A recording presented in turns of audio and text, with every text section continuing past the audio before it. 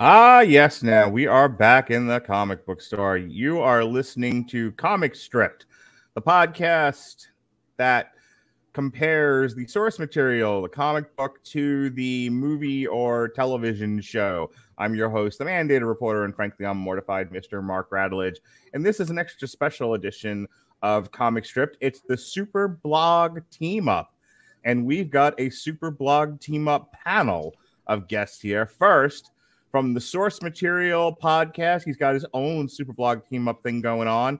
Ladies and gentlemen, it's the disapproving dad, Mr. Essential, Jesse Starcher. How do you do, sir? Good evening, gentlemen. Let's just say that I aim, and I'm sure you do as well, Mark Radulich, to keep this podcast PG rated. Not Logan's Run PG rated, but podcast PG rated, YouTube PG rated. We're going to keep it as rated as I saw Logan's Run. Very PG. So unseen. Unseen. So if there's something inappropriate, Mark will not be aware of it. That is correct. It's like when I used to go out drinking with my friends at the bar. Like, oh, some girl just took her top off. Where? And I would never see it. Also joining us here tonight, participating in the Super Blog Team Up, is Evan Bevins. How do you do, sir? Doing good, Mark. Glad to have you here. And oh my God, it's a run-in. Ladies and gentlemen, Al Sedano was like, are you talking Logan's Run? Well, then I'm talking Logan's Run. And he came in and he hit me over the head with a chair and he said, NWO, DTA, other McCavity. Other things wrestlers said. Ladies and gentlemen, yes, from the Resurrections, Thanos and Warlock podcast, it's Al Sedano. How do you do, sir? I'm good. What's going on besides you missing everything? You are like how I wish my parents were always be. Just miss all the inappropriate stuff that's happening and just let me watch what I want to watch. It is amazing. Your kids are lucky.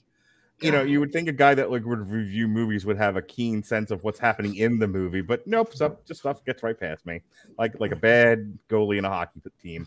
All right, so the reason why we're doing this tonight is I mentioned the Super Blog Team Up. The Super Blog Team Up is something that Chris Bailey put together. He does the superhero satellite. And he put together a bunch of bloggers and podcasters and whatnot. And he said, hey, once a quarter or so, we're going to pick a topic and we're all going to participate, do something, your blog or a podcast, at least tangentially related to that topic. And then we'll all promote each other's stuff and we'll, and a rising tide lifts all ships. And we recently had an announcement by George Perez about his health, which made us all reflect on his life and times and great works. And it was decided that this quarter's Super Blog Team Up was going to be a celebration of the life and works of the great George Perez. And so here we are. And as it turns out, as I was looking through George Perez's stuff, sure, the low-hanging fruit was Teen Titans and, many other popular comic book things. And I went, Logan's Run, the 5 issues that he did for Marvel Comics. An adaptation of the movie Logan's Run based on the novel. I'm like, that's what I want to talk about because I've actually never seen Logan's Run. Apparently, even when I watched it, I didn't see Logan's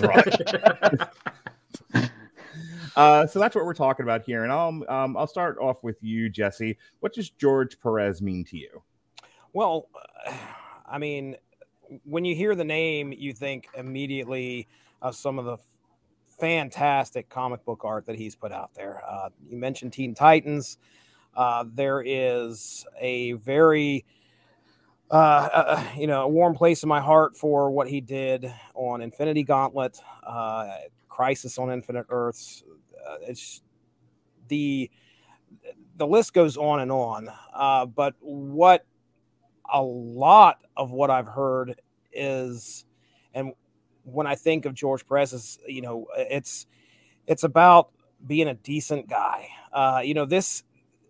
He is quintessentially one of the best comic book artists out there, but try to find a bad story about George. It's nearly impossible.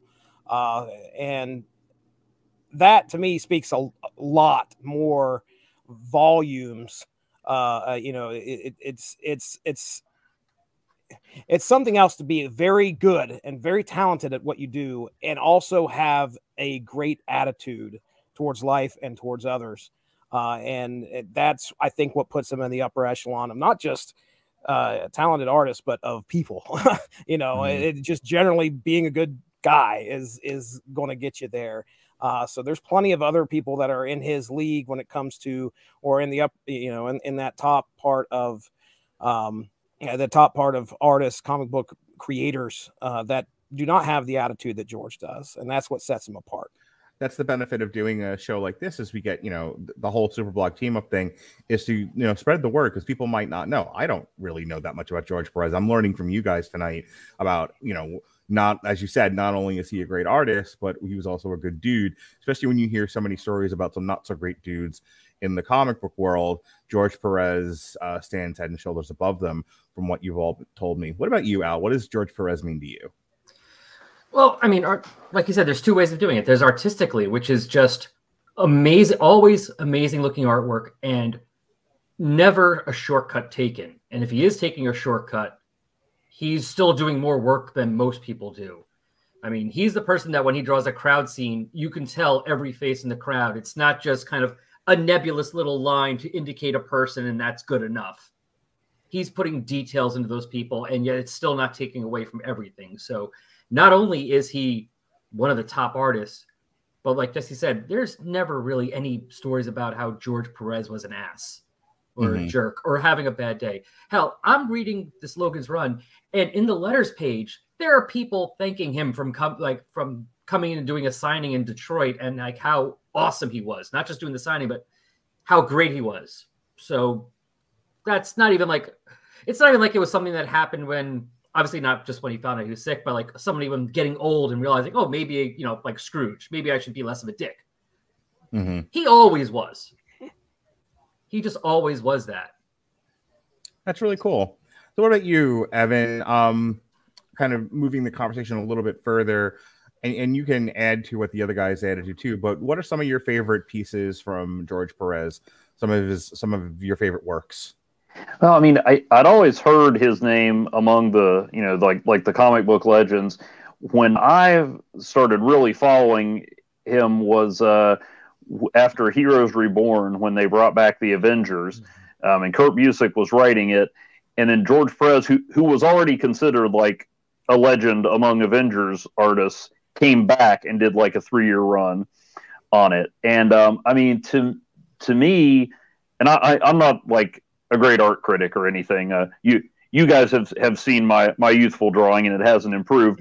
Hey, don't sell yourself short. Those Free Willy comic book covers you did were just avant-garde.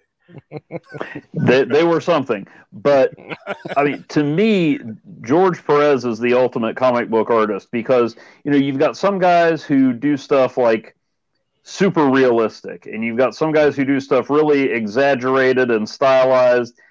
And to me, he's got the best of both worlds. Like they look like believable, recognizable people, but there's always that element of the fantastic. It's just like the perfect balance. And then, like Al said, I mean, the crowd scenes and the details. My entry for the Superblog team up is on JLA Avengers, and it's just scratching the surface. But I mean, he spent 2 years working on that, and like developed tendonitis drawing the cover to the 3rd issue, which has pretty much every member of the League in the Avengers to that point. And I mean, there's no silhouettes. There's no just, thrown away character. It's, I forget, Kurt Busiek's a comic historian in his own right, and he put, I don't know how many hundreds of characters in the script, and George Perez threw in more characters. I mean, even people who weren't in the Avengers in the JLA, he was just like, yeah, we're just, like the New Warriors show up in issue 4, and Busiek's like, I didn't put that in the script. And Perez is like, yeah, let's go ahead. We need Night Thrasher in this one. And it's just, I mean, it's phenomenal. And so yeah, and then like they said, you just hear the stories about him. Everybody just, it's like, well, yeah, sure, he's a legendary artist, but you got to understand the kind of person this guy is. So it's just, when he announced what was going on with his health, everybody was like, oh no, that's terrible to hear about anybody. But then, he had such a positive attitude about it. A lot of other people started, looking at the positive, like, hey, let's take time and celebrate him. Let him know what he means to to fans and how much we appreciate him while he can still appreciate it. Reading the Logan's Run comics that he illustrated, one thing, I don't know if you guys, we can go once around with this and then we'll get into the movie. But one thing I can take away, and thinking back to even when we reviewed Crisis on Infinite Earths, is that they looked like people. You know, you guys mentioned it before, but I really want to go out of my way and say so much of the comic book world, especially with women, drew them with such idiotic proportions. I mean, they're awesome, but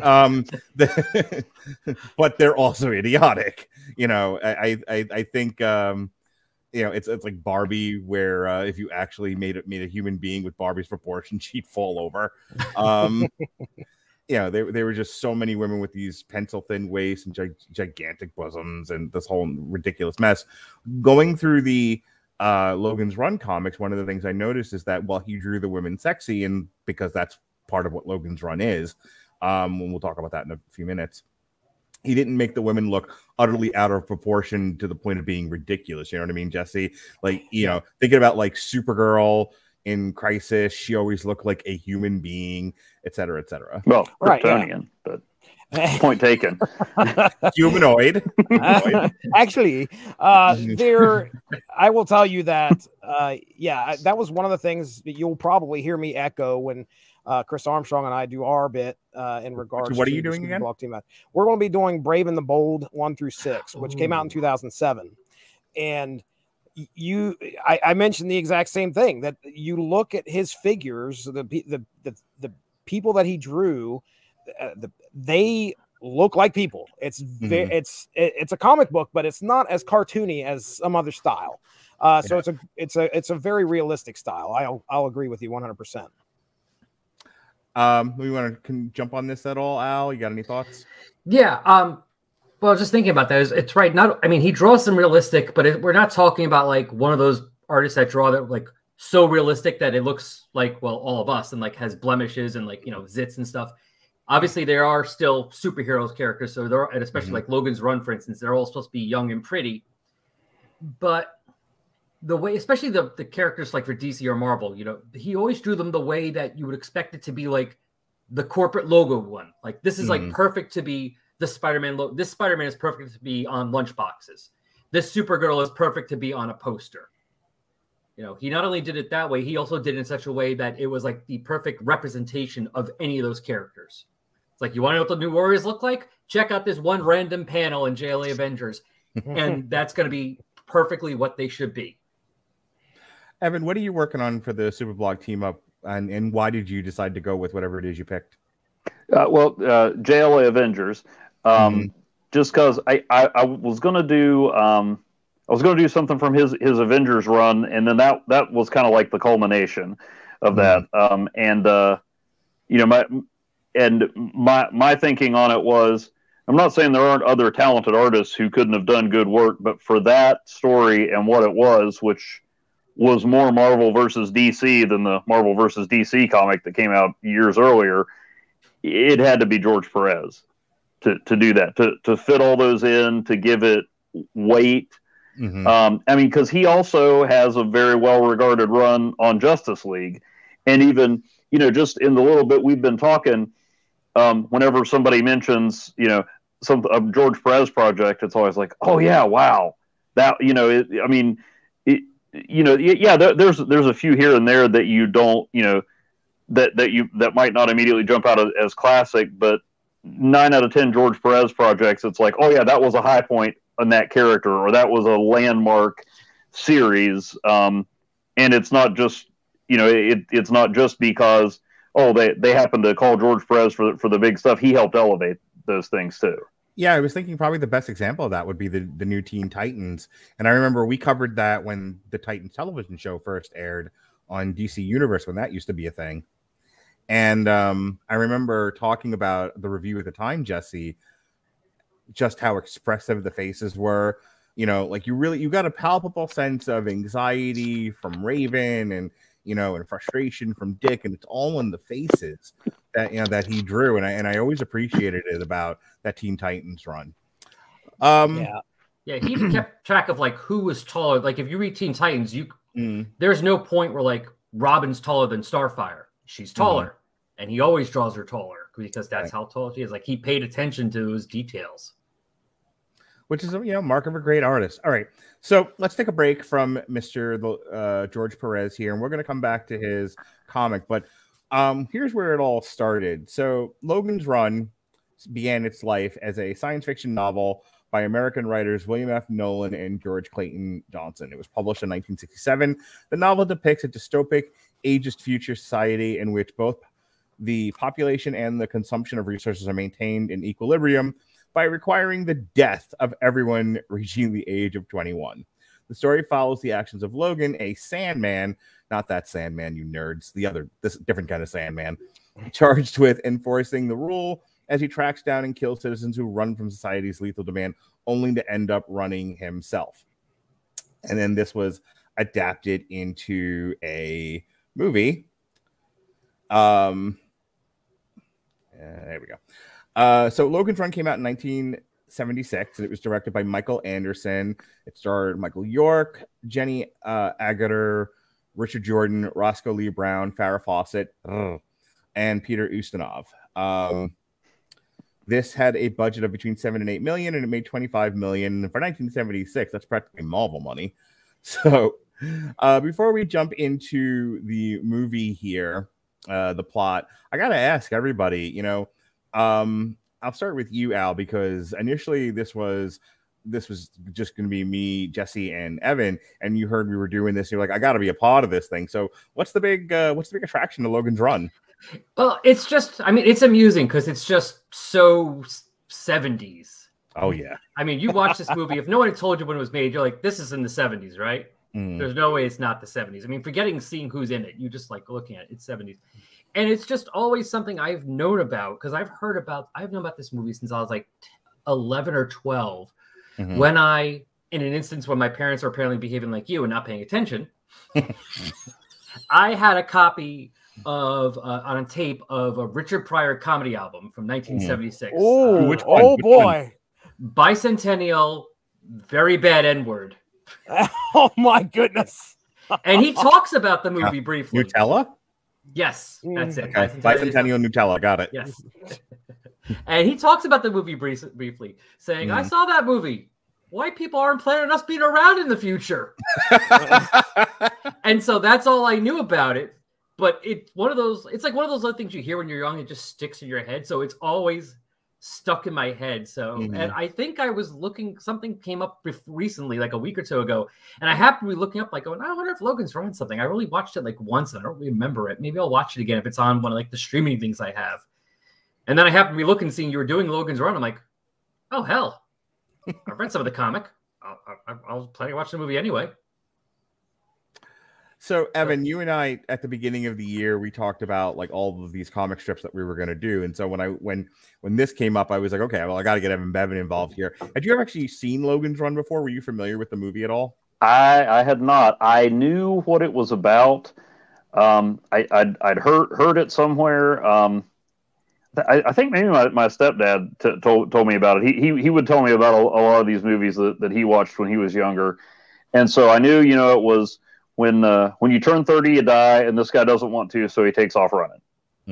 And then I knew about it from I knew Marvel had done a comic, and when we started talking about George Perez topics, I was looking at his bibliography and saw that. But that's really all I knew about it, and I was like, yeah, well, this is something that's always been in the back of my mind. Like, hey, this is a movie that's out there, so give it a shot. Jesse, I know the only movie you've ever seen in your life is Back to the Future, but I'm sure he saw part 2 and 3. Yeah, okay, that's right. 3 movies. That's it. Jesse tops out at 3 movies, and they're all Back to the Future. So, as I was proposing that we do this for the Super Vlog team up, when did you learn about Logan's Run? Yeah, wow. So I know that I've heard of Logan's Run, and I'm very similar to what Evan is talking about here, like where I knew it existed. I think it was on my list to watch probably at some point, but it's one of those movies where this kind of isn't my bag. Like, I know it's like futuristic sci-fi from the 70s. I was gonna say, which part? The They get 70s, the sci-fi, it's the decade. I think it's more along the decade, the absence of time travel, perhaps. Well, he was waiting the whole movie for a DeLorean to show up and save everybody.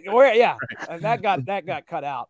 But yeah, I never had a chance to watch this movie. And when you threw it to me, I was like, well, one of the main things I love doing these podcasts with all of you guys is I get to sit down and do something I wasn't going to do in the first place. Yeah. This is definitely one of them. I would have never watched this film unless something drove me to do so. So that's what brought me into the table. I grew up watching a lot of science fiction and space-based science fantasy. And, my dad is a huge science fiction reader. So there was a lot of Isaac Asimov in my house. There was a lot of Robert Heinlein.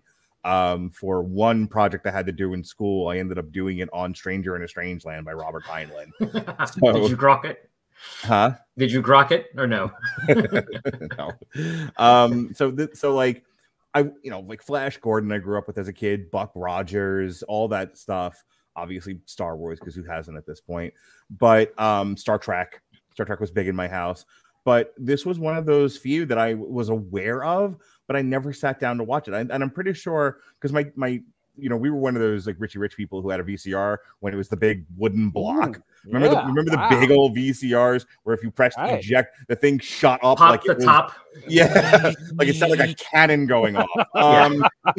Did you also have a separate rewinder? At one point, yes. Oh my gosh! Because you have to be kind. Rewind. All that money. Yeah. Again, Richie Rich, baby. So, we had the big, ridiculous, like 500-pound VCR. And my dad taped a lot of stuff off of HBO because, again, Richie Rich, we had that too. Wow. And so he had a lot of stuff. Like I remember going through all my dad's like VHS tapes, and obviously there was porn, but I would push that aside and I would find some of the. Probably didn't see it. And we saw a trend. He puts the tape in and there's nothing on it. I don't understand. And Logan's Run was one of them, but honestly, it was always on my mind. It always had such a cool title to me. I'm like, what is Logan's Run? Like Blade Runner. That's another one that's like such a cool name, but I don't think I watched it until the sequel came out. At first, I just thought it was about people going to a steakhouse. So anyway, so that takes us to now. And, I finally was like, this was an opportunity to watch a movie I'd never watched before. I mean, I was like a few weeks old when this thing came out. This is June 23rd, 1976. I'm born June 2nd of the same year. All right. In the year 2274, the remnants of a human civilization live in a sealed city contained beneath a cluster of geodesic domes, a utopia run by a computer that takes care of all aspects of life, including reproduction. The citizens live a hedonistic lifestyle. But to prevent overpopulation, everyone must undergo the rite of carousel when they reach the age of 30. And honestly, the first time they said carousel, I was like, oh, is this going to turn into a musical? Because the musical. They are killed. I'm surprised there's not a Logan's Run the musical. I mean, there's a musical. I think it's only a matter of time. Yeah, totally. Gotta happen. There they are killed under the guise of being renewed. To track this, each person is implanted at birth with a life clock crystal in the palm of the left hand that changes color as they get older and begins blinking as they approach their last day. Most residents accept the chance for rebirth, but those who do not attempt and flee the city, they are known as runners. An elite team of policemen known as Sandmen, outfitted with predominantly black uniforms, are assigned to pursue and terminate runners as they try to escape.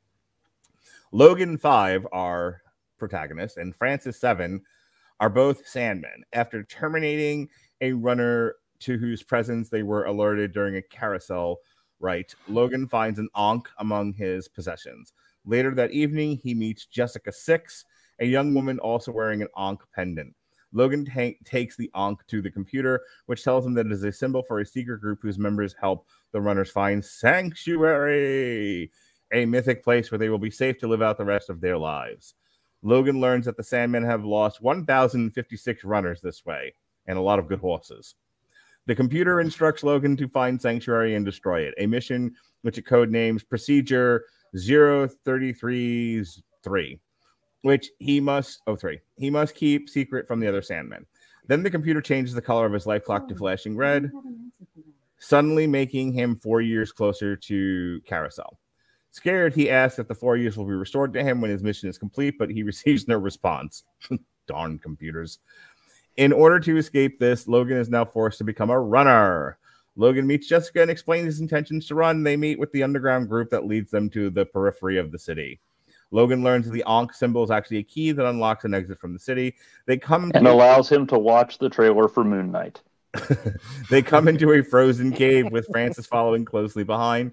In the cave, they meet Box, a robot designed to capture food for the city from the outside. Logan discovers to his horror, that Box also captures escaped runners and freezes them for food like you do. But Box can freeze Logan and Jessica. Before Box can freeze Logan and Jessica, they escape, causing the cave to collapse on the robot. Once outside, Logan and Jessica notice that their life clocks are no longer operational. They see the sun for the first time and discover that the remains of human civilization have become a wilderness. They explore an old, seemingly abandoned city, which was once Washington, D.C. In the ruins of the U.S. Senate chamber, they discover an elderly man living with many cats. Meow.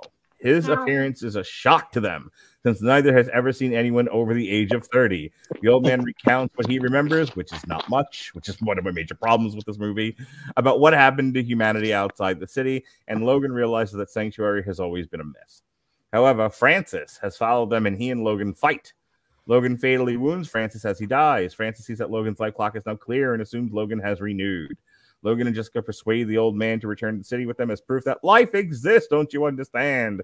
Outside the Dome City. Leaving the man outside, the two enter and try to convince everyone that Carousel is a lie and unnecessary. The two are captured by the other Sandman and taken to the computer, which interrogates Logan in Procedure 03303 and asks if he has completed his mission.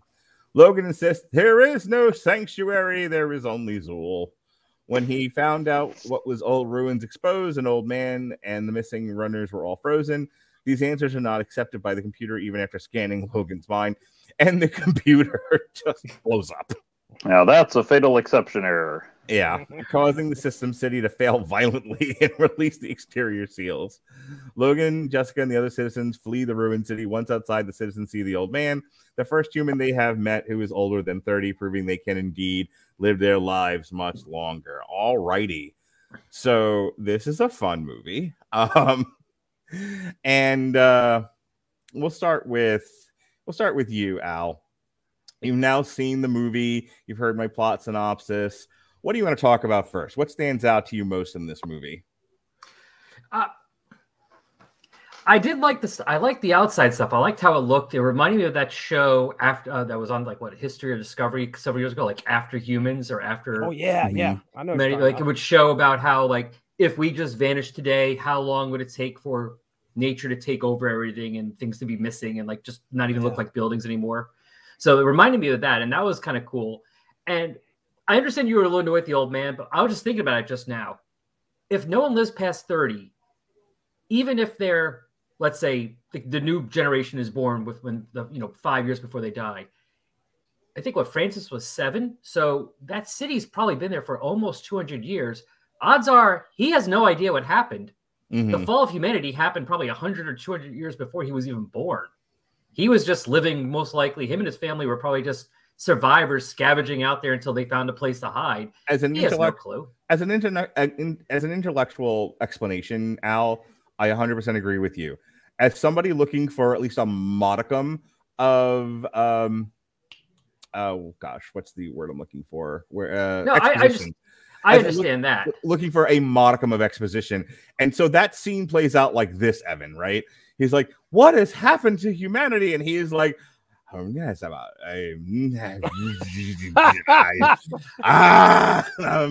pretty much kitty cat,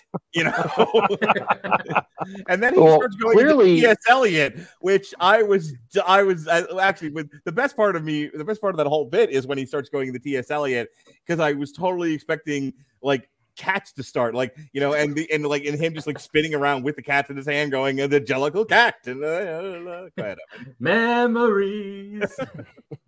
Clearly, the cats killed humanity. I thought. I mean, my cats are actively working on that as we speak. So, the old man is the cat's pet. I got it. All right. Yeah, obviously. Once they figure out how to use can openers, we're done. We're done. Oh, yeah. Look out. I'm with you, Al. I think they did a really good job, especially, you know, for a science fiction movie made in the late 70s of one, I think the city looked awesome. Like, you know, so many, and this is something I definitely wanted to talk about, and I want to get your feedback on, Evan, is how much, you know, so many of the movies where they say it's a dystopian future, everything looks like, you know, run down and destroyed. Everything looks like Escape from New York. And this is all very shiny and new. Right. I love that. I love the idea of like, we have created, I love the concept of Logan's Run, whereas, you know, to create paradise, let's just let people bang and eat and do whatever it is they want to do. And then they're dead at 30. You know, violently dead at 30. It's awesome. No one will have a problem with this. And I was just like, what insight into the human mind that is. And so there's this really gorgeous looking, very pretty, especially for that time, you know, awesome city of the future. And that, you know, and then there's that contrast with the horror of nobody gets to live past 30. And if you even try, they'll run you down and shoot you. And then, like, say you go outside and everything is overgrown. And, you know, it's, if you remember the beginning of the movie with the title card, there was the whole thing about, you know, between war and pollution and, you know, global cooling, I'm sure back then. And cats. We wrecked the planet. And so this was the solution to that, to, you know, kind of a Thanos solution, who we'll talk about in a little while, you know, kind of confine everything to this one space, create a system of control so that it's maintainable. But you have to give up so many of these other liberties. And so, but they've spent X amount of time under these domes, and like you said, probably 200 years. And so whatever they did to the planet healed itself, which I thought was sort of a brilliant note. You know, they didn't walk outside and everything looks like, after the aliens attacked on Independence Day. Yeah, because most of the humanity is probably, at least in that area, is dead. Right. Most likely. But yeah, no, I mean, I understand what you're saying about, you know, wanting that thing. It was just, I like the fact that, like, this movie wasn't about that. Mm-hmm. You know, and so therefore they didn't even waste time with it. It's like, yeah, no one knows, because, or at least no one here, if that guy knew, he's lost that information enough. You know, that's gone out of his head with cat That names. was made very evident that he probably knew something, but it's gone because he's been talking to cats for the last 30 years. Right. Well, he's been alone since his parents died. And if he Right. is like, what, 70, that means his parents died at least 30, 40 years ago. That's what I'm saying. So He's solitary. Yeah. But there's a lot of, that's like a pretty common trope in some sci-fi stories where there's been a cataclysm, and the story is not the cataclysm, it's how people reacted to it. Like, I remember reading a story in college that was about this one family that was, you know, trying to survive as society was crumbling, and you never once knew what it was that set everything on this disastrous path, because the story was about the family. Mm-hmm. So, I mean, yeah, I was just like, yeah, I thought the whole point was, you know, what life was like in the city. I honestly, like I said, not knowing anything about it except, you know, probably seeing an advertisement on TBS at some point, I thought once they got out of the, got out of the city, the movie was going to end. I was like, oh, this is still going on?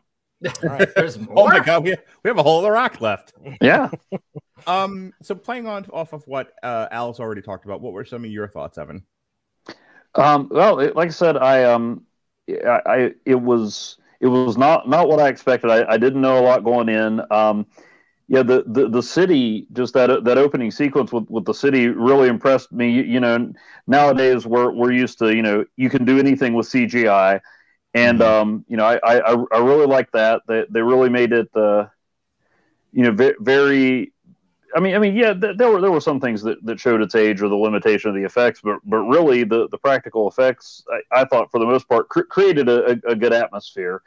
I mean, you know, there were the guns the Sandman carried were wildly unpredictable. You know, you could point them at someone and, you know, tickle them or blow something up.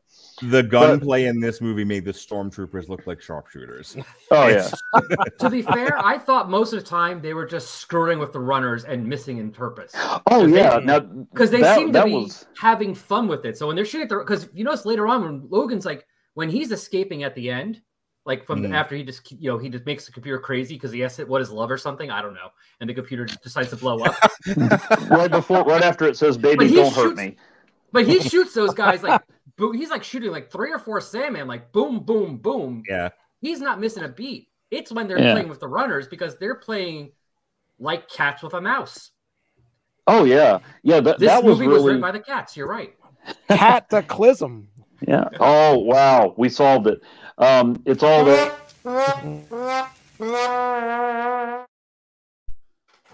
I'm glad I can see that. But we killed Al. Al's going to live with the cats.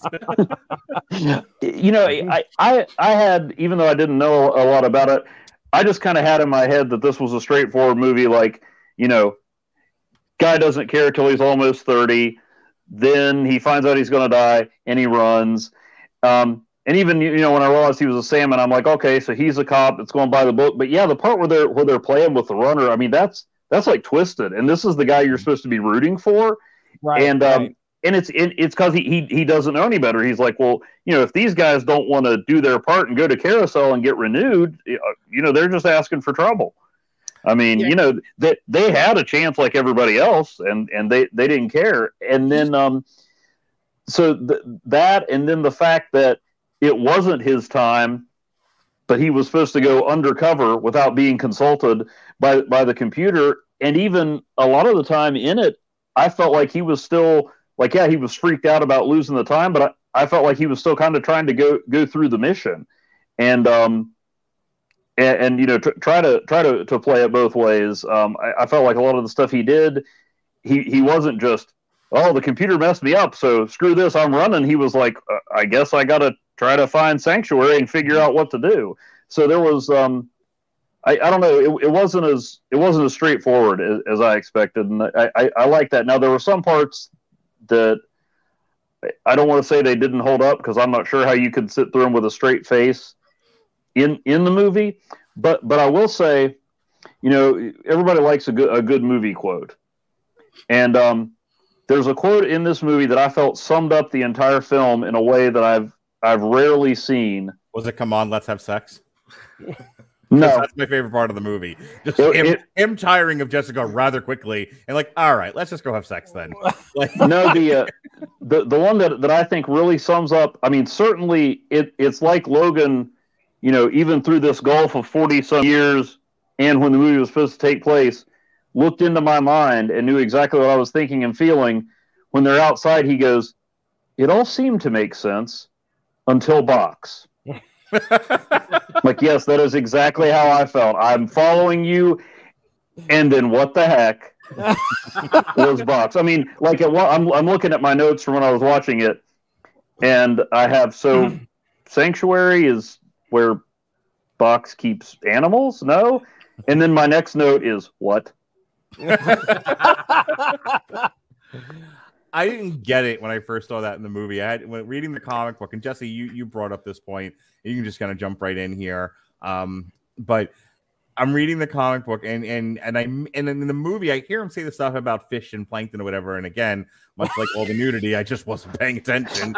So I was like, whatever. And then there's a fight scene, and I'm like, oh, it must have been time. Like, not even like connecting it. Reading the comic book, and the explanation is, yeah, I was a harvester of food, and I would get all of the sea life, and I would freeze it for consumption, and then the fish stopped coming, but the people came, and so I kept doing what I was programmed to do.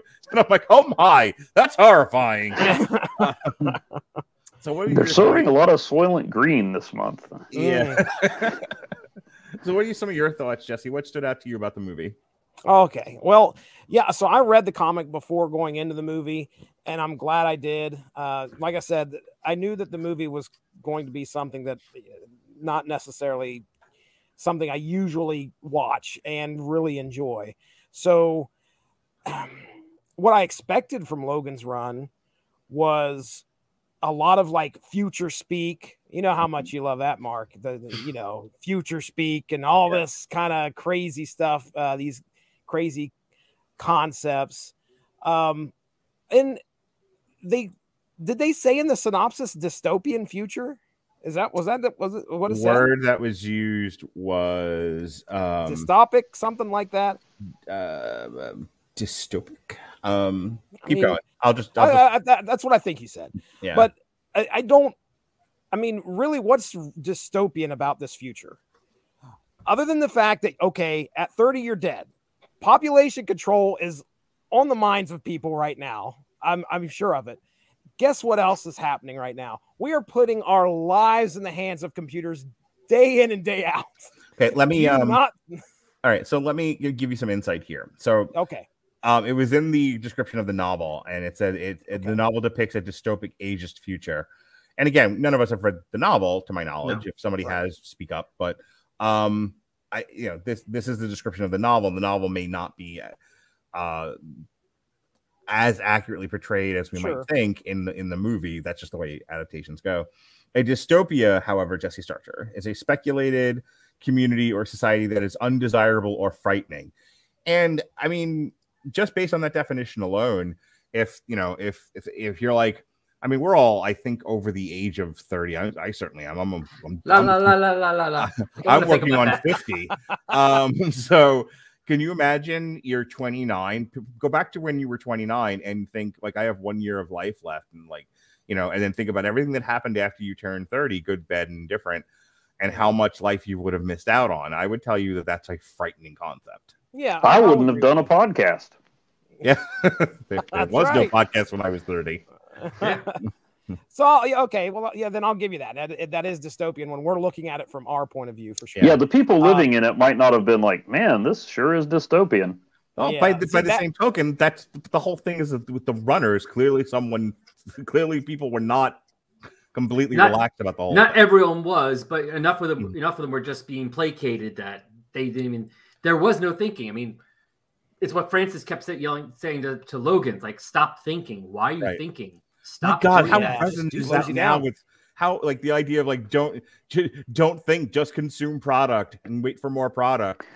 What did we learn from Billionaire Island, guys? People just want a prison that makes them comfortable. Yes. It all comes together here on the Radulich Broadcasting Network. Go ahead, Jesse. Right. No, I think that when I thought dystopian, I was like, oh boy, this is just going to be, it's a horrible future. Nobody's going to be able to, there's going to be people that are suffering, and you don't get a lot of that. Granted, you might be able to make a case for the Cubs but I think they made their own choice. They're out, the kids that are on the outside in Cathedral. They're doing their own thing over there. But so here's an analog for you to think about: Demolition Man. That's a dystopian future. That's what I think. That's what would go in. That's what would go in my head. But okay, so. But these folks had toilet paper, so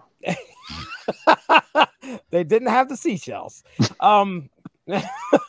So I'll tell you, one of the big things that I probably got from this was the character development of Logan. Okay, Evan, you were talking about how this guy is a jerk at the very beginning, and he's put in a situation where he has to make a decision as to whether, okay, well, if I get it's not like the computer says, hey, if you do this mission, you're going to live, or we're going to reset your clock. It's just like, okay, well, you've got like 5 days and now you got to go. And he's okay. If I don't do it, I'm definitely going to die. I've got a shot if I complete the mission. Right. Yeah. So you watch Logan go from the jerk that he is to someone who can sympathize with the people that he's hunting. And, that's the bulk of what I got out of this. I will tell you, so we've had a big, prior to on air, we were giving Mark a lot of grief about missing some of the racy parts of this movie, we'll call it. So copious amounts of nudity. Yeah, there was quite a few. Logan's Run is rated PG. Now, granted, this is 1976. So I went to Google and I said, why is Logan's Run rated PG? Because I wanted to know this. Are you ready for this? Here's the answer. I'll read it directly. Why is Logan's Run rated PG? Okay, these included a longer sequence in the ice cave where Box asked Logan and Jessica to pose for his ice sculpture. Now, you guys will talk. I mean, that happened in the comic. Yeah. Didn't happen in the movie. That scene was cut due to extensive nudity, and so that the film would get a PG rating. That's why it's rated PG, because they cut nudity out of it. So, all right, there you go. But all right, so I wanted to speak on the whole idea of like Logan's arc, because that's one of the things that spoke to me, is that, you know, he's living, you know, he likes being a Sandman. He likes shooting runners. He likes having sex. He likes living this lifestyle that's been afforded to all of these people living in the dome. And he just sort of accepts the parameters of the society. At 30, we'll die. That's just the way it is. But, you know, but he's also been led sort of almost a religious belief that you can somehow, what's the word they use, Al? Renew. You can renew. Sorry. I'm not out. Okay. Whatever. One of us is. You can call me Al. Thanks, guys. That you know, there's always the chance that you can renew. So there's always, you know, again, it's like the Christian religion. You know, I might go to heaven. You know, that sort of thing. So you hold that out there for people to remain to remain faithful to the tenets. And it's when all of that is and it's like he's not even a good person until well after all of that has passed. Like, he's pretty much driven to complete the mission until he realizes there is no sanctuary. And when he realizes there is no sanctuary, his whole belief system just sort of falls apart. And that's when he's motivated to save everybody else. You know, there's that whole thing where he's like, we don't have to live like this. Like, they told us the world is destroyed and we have to live this way in order to stay alive, but we don't. You know, it's all a lie. And that's where he sort of ascends and makes the jump, you know, to the other side and becomes heroic. But it takes a long while to get there. And you guys aren't kidding. Like, he is not a tremendously likable character until like the very end of the movie. No, sorry, go on. Yeah, go ahead. I was gonna say he doesn't really, at least from my side, he doesn't really start to turn until they're underground, because he's meeting with the group.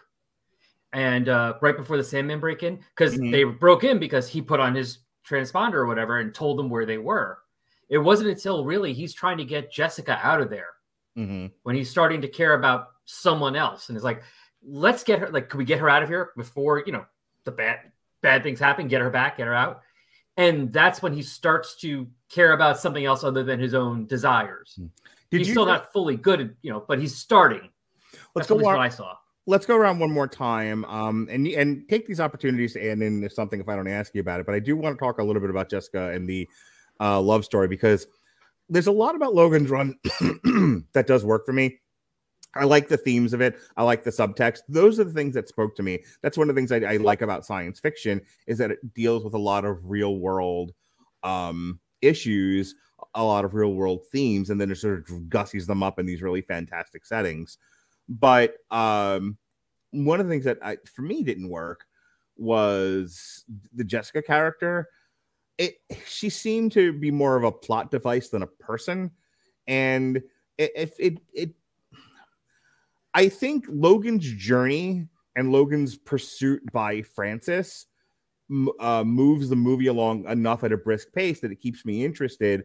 But I'm not entirely sure his relationship with Jessica does, and I don't think Jessica really comes across as anything more than the dame, the gal. You know, she's there as the woman, but there's not much more to her than that.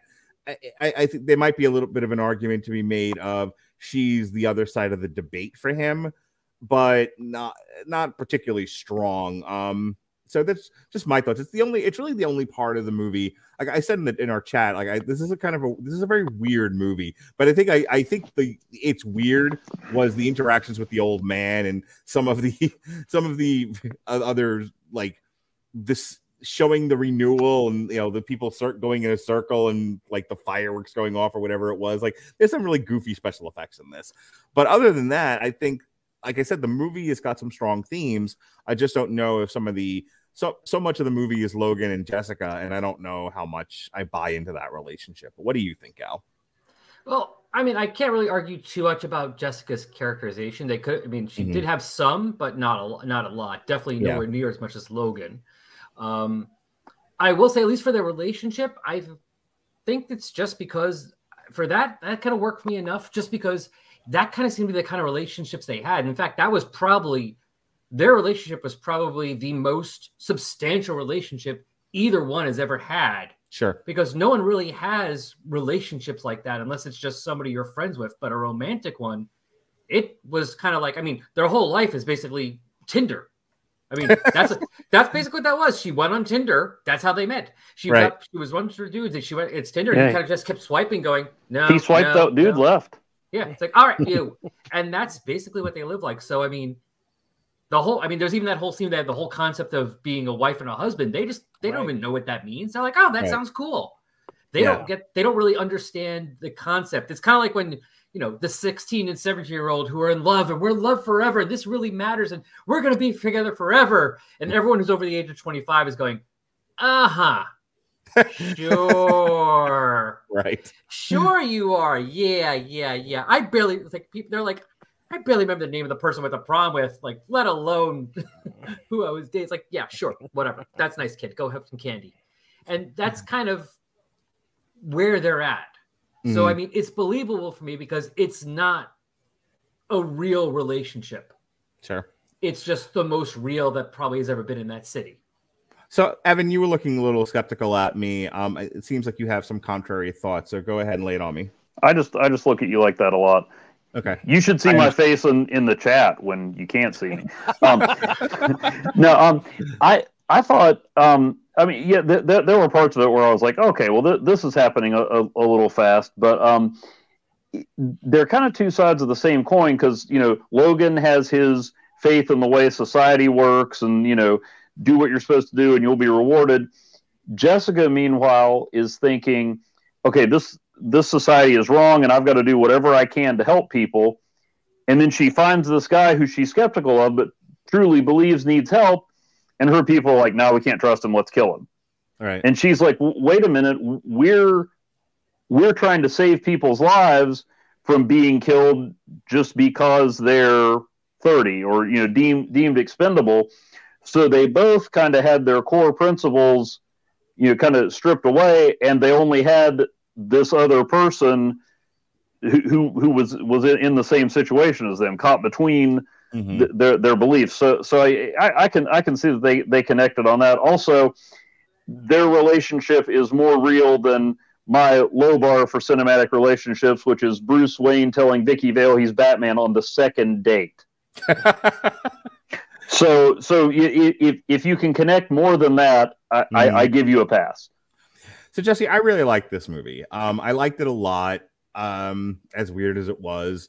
And, from a craft perspective, I think the thing that I like about it is what it, are the themes that it talks about, the elements of humanity that it speaks to. I thought it was very resonant. So sort of wrapping up our discussion here, I want to go, if there's anything else you wanted to add about Jessica, do it now, or just kind of go into your final thoughts here, and then Al and Evan, final thoughts, and then we'll move on to the comic.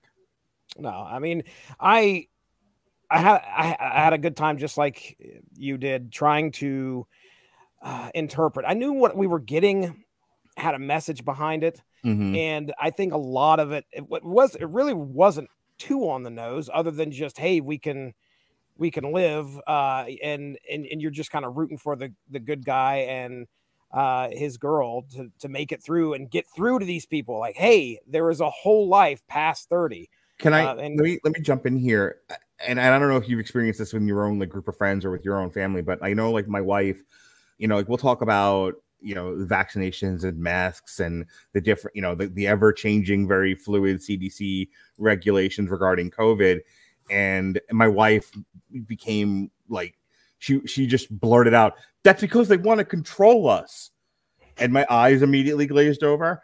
I tend to not be thrown to conspiracy or great organizational controls, because I've seen our government at work, and these people couldn't. These people couldn't organize a fucking orgy, let alone a great conspiracy involving a pandemic, but whatever. And if they did, you wouldn't notice it.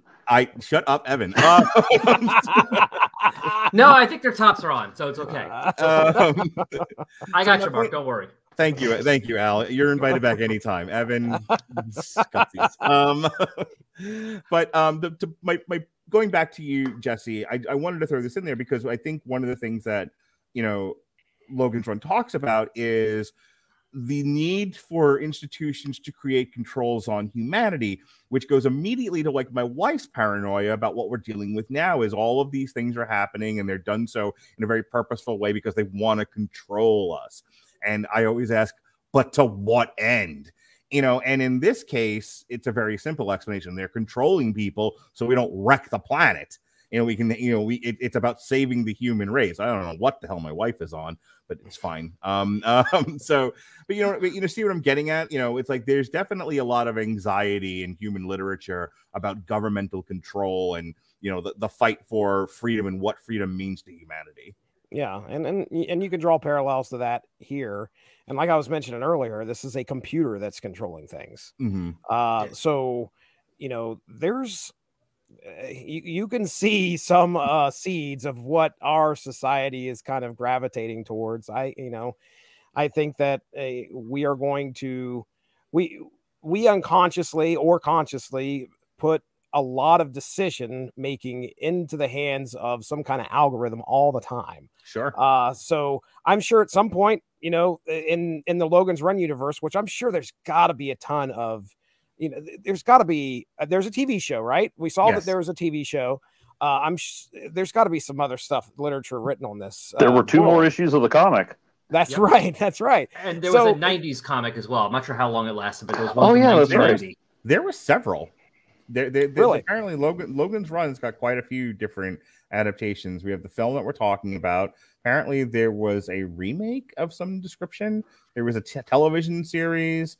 There was an album of electronica music conceived to be imagined a Logan's Run sequel. That's fantastic. All right. There's City of Metal Ghosts Hammer of Doom.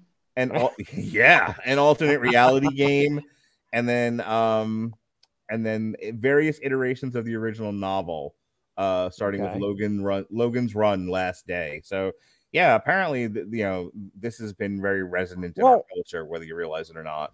I think that the big question on my mind is like, what drove this society to make that decision? And other than overpopulation, you want to see how that came to be. And I think if that hasn't been explored already, that's what I came away with. Like, how did we get here to put our hands into just I have to imagine it's in the novel and they just was like, there's no time. We spent 2 hours on just the guy's run. They just they're like, boom, here you go. And that's what's I enjoy that about the film too. It's like, accept this is the way it is, go for it. Go ahead. It was the cats, Jesse. Yeah. Well, I think I remember reading somewhere they were going to put the whole origin in, but they realized, you know what? No, we need box. We need more box. More box. Cut out the origin. More box. That's what I look. If anyone knows anything about me, I'm all about getting more box. Oh, and right. Besides, what? Anyway, Al, your final thoughts. Every time I make a joke like that, Evan looks just utterly mortified. Evan just slowly going back away from the camera. No, I don't have wheels on this chair. No, I enjoyed it. It is kind of scary that some of those things that we're just talking about now that we're in this movie were from the 67 novel and in the 76 movie, and it's 2022, and we're still like, oh yeah, I completely can see that, and I understand it completely. Wrestling with these things. It's like, nothing. It's like the more things change, the more they stay the same. It's still the same old crap. And it also just kind of something to make you think. It's like Logan didn't realize anything was wrong with what he was doing because, like was said before, that was the world he was in. So therefore, why would you? And that's sometimes the hardest thing to do is think about something. Get your brain to think about not just your perspective or not just what you're used to, your life. Real quick, my last episode, it was me and Chris Sheehan, and we were talking about the story from Marvel Comics 1000.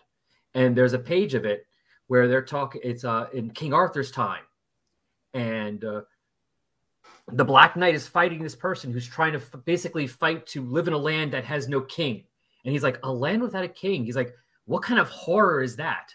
And eventually what they're talking about is the creation of America. But to the guy who lives in a world with a king, especially King Arthur, it's like, a land with no king? What kind of monstrous hellhole would this be? Funny. And who would want to live there? It's so funny you bring that up. I went to my in-laws the other night, and we were talking about, so I guess some law got passed about critical race theory. I really don't want to talk about that. But it perfect platform. I don't understand. Yeah, sure. Well, come for the Logan Run, stay for the critical race theory. But part of what the conversation sort of dovetailed into was how in critical race theory they'll teach, that obviously slavery is wrong, and that anyone who owns slaves is wrong.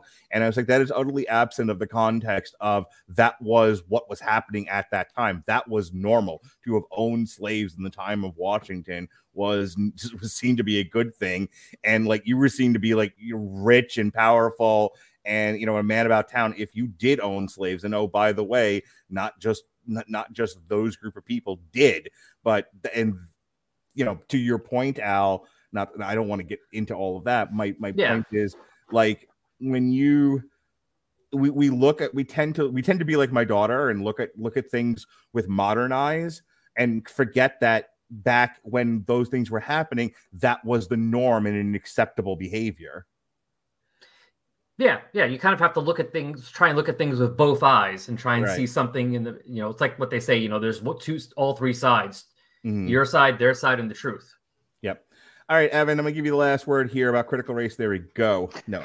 Well, I was happy to see that Box was voiced by an African American actor who was also the voice of the Kingpin on the Fox Spider-Man cartoon that we're also fond of. So glad to hear, Evan, with all this wonderful trivia. Yeah, well, I mean, I think I hit on the main theme, so I'm just kind of going with my leftovers.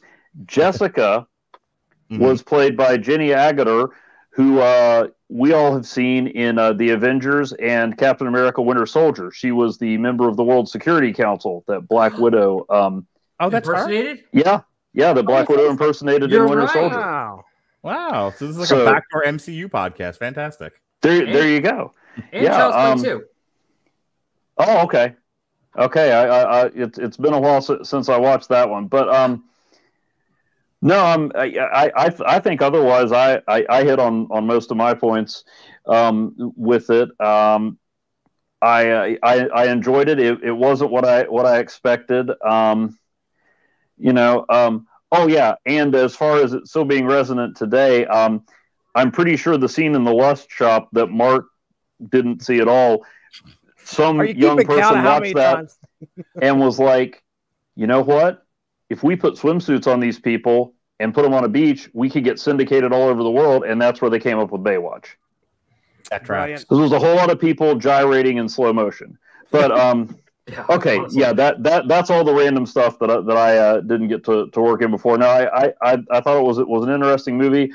I would be curious to find out about some of these other adaptations because I honestly thought it told a complete story, and I'm like, well, how did they do 2 more issues? How did they make a TV series out of this? I mean, like, this is the story.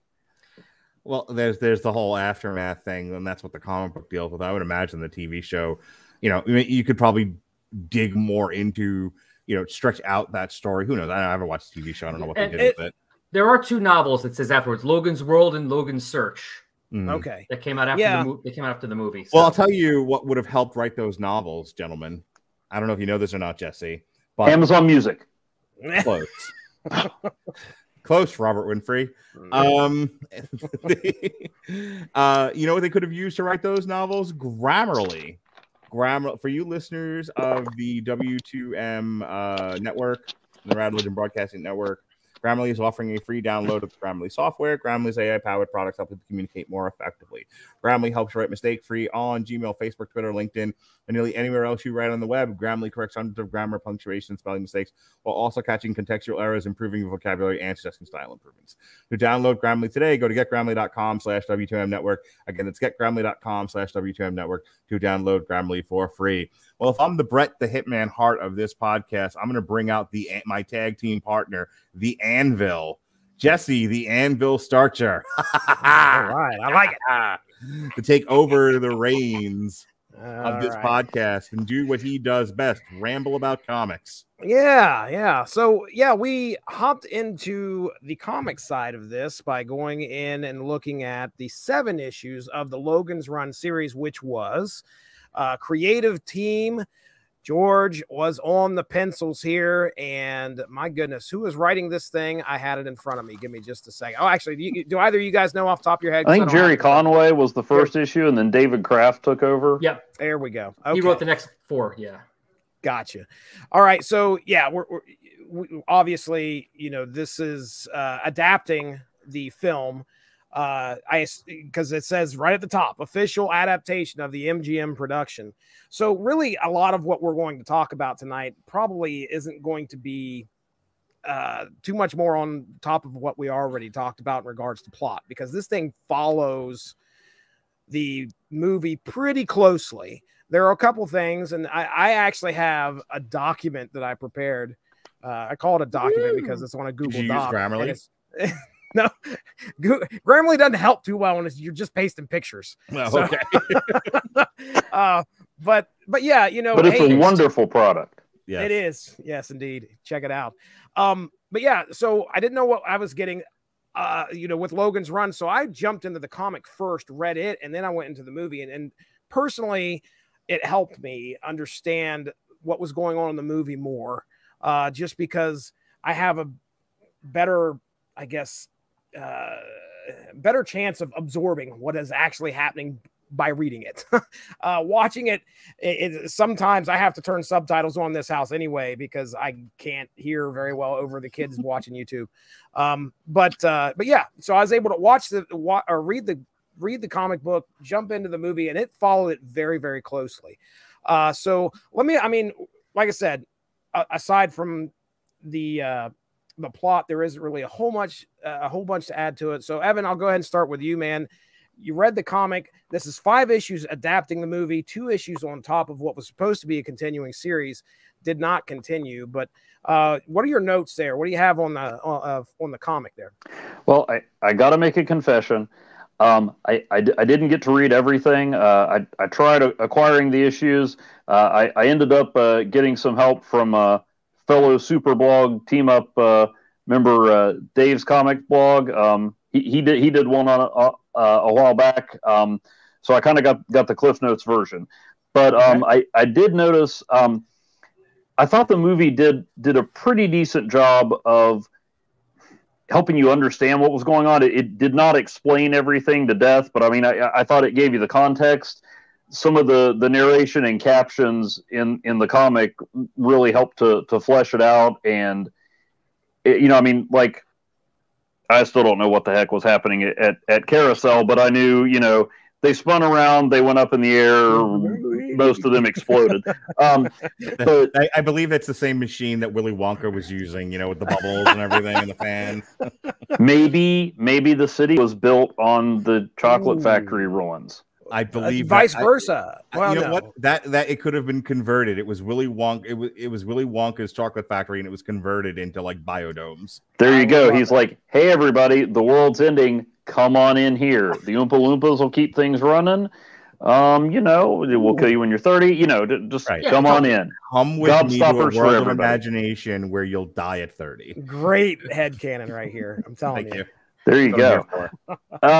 So I thought one of the differences I noticed that I actually didn't care for was Logan seems to we get a lot more. Obviously, with comics, you get the thought balloons and stuff, and the expositional dialogue. So it seems like Logan pretty early on was like, well, if they can wind down my life clock, I better find sanctuary. He didn't seem as conflicted in the comic as he was in the movie, or maybe it was as I took him to be in the movie.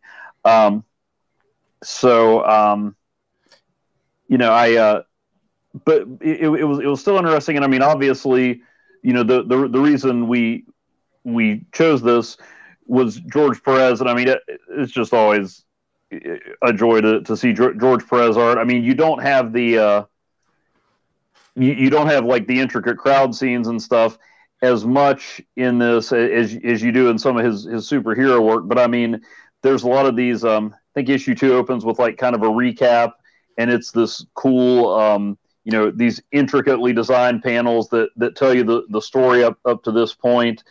And that's another. It's the ball he's holding. Yeah. That's another. You stole my idea, but yeah, I'm looking at that now because no, it's all right. But I'm saying that's what I had. Yeah, like he made the recap interesting. Oh yeah, and I mean, and another hallmark of Perez is, you know, you talked about there's no lazy lines or half-hearted efforts. I mean, he can cram so much story and, you know, writer's dialogue and stuff in, and it doesn't look cluttered or forced or anything like that. And so we got to see a lot of that in here, and in some cases without any you know, movie budget or technological limitations, he improved on it. I mean, I think Cathedral was a whole lot bigger and a lot more intimidating than it was in the movie. I mean, I was kind of snickering at some of the kids. I'm like, oh right, they're supposed to be dangerous in the movie, whereas in this it was actually pretty crazy. Yeah, Billy and his what he had a knife in this one, and I think what did he have, like a pipe or something in the movie? Yeah, some kind of shiv. He was definitely a lot more threatening in this one. If I there may have been some like SAG rules or something about how sharp, you know, implements the kids could be wielding. Sure. Well, I mean, he threw I remember he like throws the pipe at Logan in the movie, and of course the pipe just bounces off of a wall. And in the comic, he throws the knife and it sticks right. It sticks in there. Yeah. Yeah. It's like, oh, that's good stuff. Yeah. I'm glad you touched on the art there, Evan. I know that Dave posted, you know, some clips from the comic, and so yeah, I'm glad you spoke about that. Anything else, Evan, about the art? Anything else? I don't want to cut you off there, man. No, that was that was mostly you know, what I wanted to talk about was I don't think the movie. I mean, yeah, there were blanks that could have been filled in the movie, but I followed the logic of the movie except for Box. I still don't. Yeah, but I followed a lot of that logic. But even the dialogue with Box helped me understand him a little bit better in this. You know, he came on screen and I'm like, did C-3PO and the robot from Lost in Space have a baby? Or, you know, what's going on here? Did somebody just go, well, it's the future, we need a robot? I love the Box character. The Box character is like, I must sculpt you. And I'm totally thinking of like, I'd like you to come over so I can show you my etching.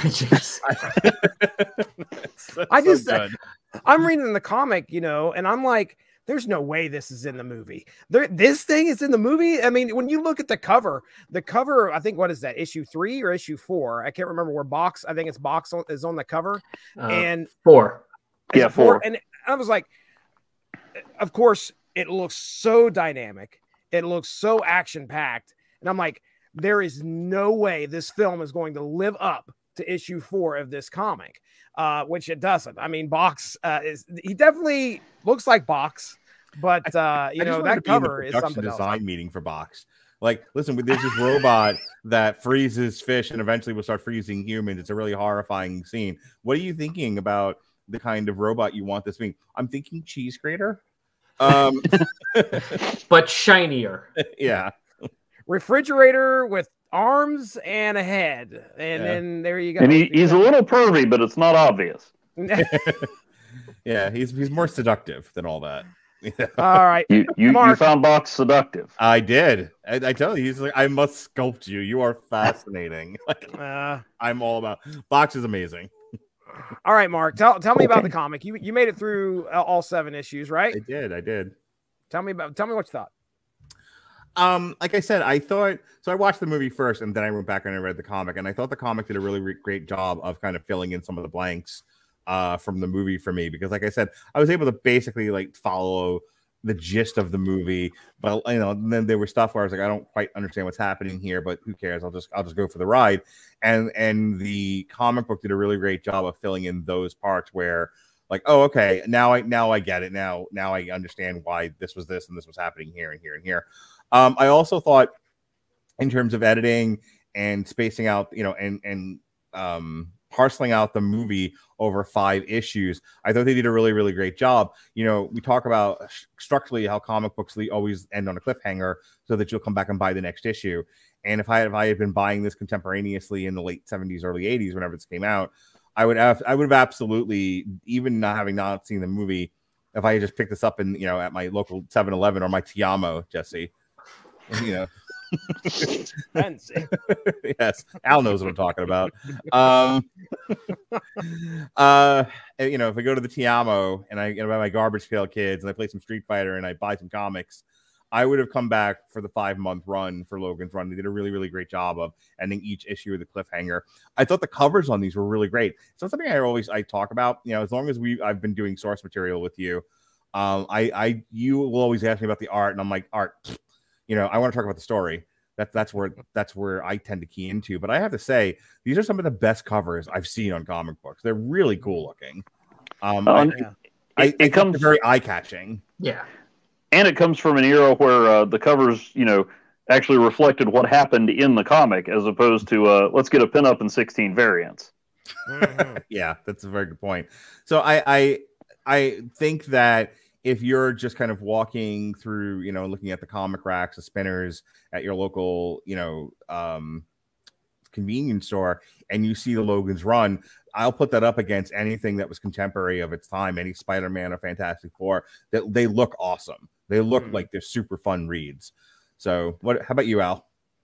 No, I agree. The covers are great, and I did like you said, there was stuff in the movie that really wasn't that important, but there were some things that, like, if you're just watching the movie, you're like pausing for a second, like, what? Why the hell is he just yelling muscle? Is that like? Yeah. Is this like? You would have no idea. Is this like some kind of like anime thing where like you have to yell out, you know, your superpowers, you do it, your attack move? You know, sustain for life. Exactly. But it's like, oh, it's I left the iron on. And that's why he's sitting there trying to hold his breath, because you know, it just filled in a few little gaps here and there. I mean, there were some differences, like you said, about how Logan does seem to be a bit more a good guy quicker. And I believe they even mentioned that in the letter column, that it was one of the things that they because I think that said they were trying to taking it from like the novel and the original script and what was being done in the movie. And they were kind of combining some things. So some things got changed, and that was one of them. Because I think they said, in the way they show it, is that when he alerts them to where all the group of runners is hiding, it's by accident, not intentional. In the movie, it's definitely intentional. Right. And here it's more accidental. We're gonna. Go on. I was just gonna say, I'm gonna touch on that. Remind me. I know I'll touch on that when we go through my document. That's one of the things that I picked, because there's some stuff going on there. But go ahead, Al. I'm sorry. But also in the comic, they also did some other changes, which actually several of the letter writers did talk about, is the fact that not everyone in the movie was, basically, you know, it was just white people. They actually included people of other colors in the civilization there. They're in the comic. So it wasn't just, because I was actually looking in the movie, because again, that's the first thing I knew about the movie. So it was something I was looking for. I think I saw one black guy in the very end scene really quickly when they're all coming out to meet the old man. I thought I saw somebody. I was like, wait, I think that guy is. But other than that, no. But in the comic, they definitely put them in there. Right. You know, they definitely did it there. And speaking of, since it's Perez, I mean, besides the fact that he did make those recap pages dynamic, it wasn't just 4 or 6 page panels showing exactly what happened. He did different stuff. But also, even back then, he had a great way of doing layout. I mean, issue 4, speaking of that one, it's when boxes, he's sculpting them. And so you have 6 panels, 3 on each side, going down the sides of the page of him monologuing and sculpting. And meanwhile, we have 5 panels in the middle of just Logan and Jessica looking around going, oh crap, we're in trouble. This guy's psychotic. Yeah. I mean, so it's like, it's showing, like, it doesn't matter what order you read it. They're all happening at once. Box is doing his crap while they're over here going, mm-hmm. Yeah. And how often, Al, do you, because I was thinking about this, how often when you read comics do you actually stop and think about the layout? Because when I was going through JLA Avengers, I was noticing that. And usually I'm just like, okay, point A to point B. I mean, you see it obviously, but I don't really think about the structure. And then here's two different Perez things 30 some years apart that we're talking about that. I mean, maybe you're more tuned into that than me. I don't usually notice stuff like that. There's not many people that do. I've noticed that done stuff like that or do it well. I've seen way too many times where they have to have arrows because otherwise you'll have no clue where to go.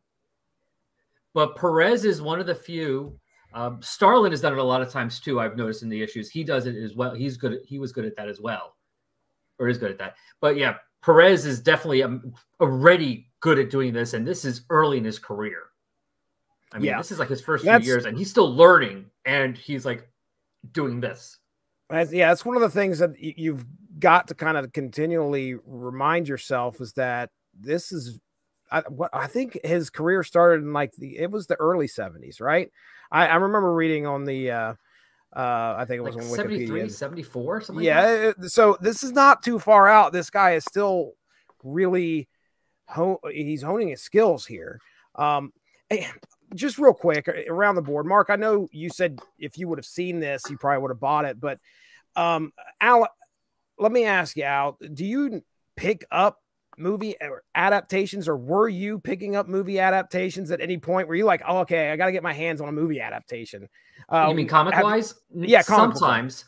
Okay. Although a lot of them did disappoint in the fact that they felt too rushed. Okay. This is one that, like Mark said, they gave it room to breathe. They originally even said in the other column it's supposed to be 4 issues. They expanded it to 5, and I'm glad they did.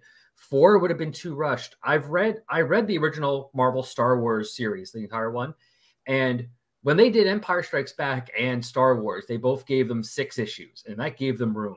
They did Return of the Jedi in 4 issues and as a 4-issue miniseries, and you can tell, like as you're reading that, like it's a bit rushed. They're going there, especially as they're going through, like, let's do this quickly. This is fast. Just get through this part because we got to get to the end of this issue because we only got two more pages in issue 3 to go. And we got 1 more left. We got to get this all out of the way. Mm-hmm. And so this is one of the better adaptions, just because they didn't try and shove their way through in one special. I got my daughter about a year or so ago the comic book adaptation of The Hobbit. It is a thick tome, man. Like I didn't really finish it. Yeah, it's a good size trade.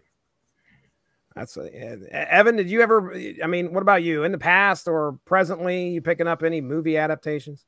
I usually don't now. I'm sure I did when I was a kid. I know I got the oversized Meteor Man adaptation.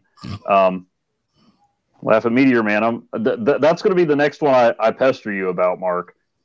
It's like, okay, remember that time I read Billionaire Island? No, I'm kidding. But cashing it in.